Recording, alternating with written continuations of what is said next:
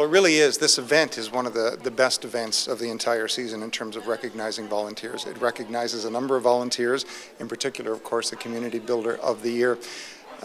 Karen Solomon and I have been giving out Community Builder Awards for the last 7 or 8 years, and I've been at all 11 of these galas.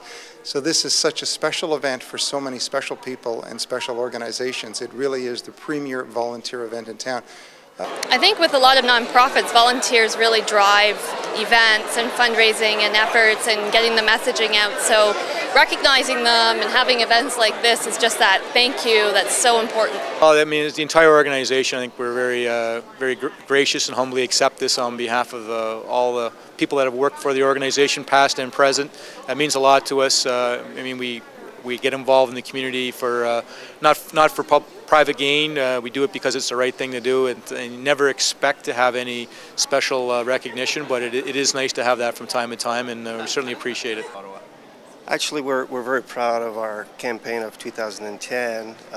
But what's more important for us is that the campaign is all about the community and giving back to the community.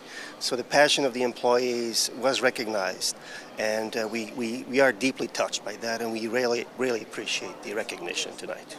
This is a very caring and generous city, so I do think it's important that we take time to recognize the thousands of volunteers who put in a great deal of time and energy and commitment to make this city as great as it is. So I think this evening is a very special event that recognizes some of the great people that make this city so fantastic to live in.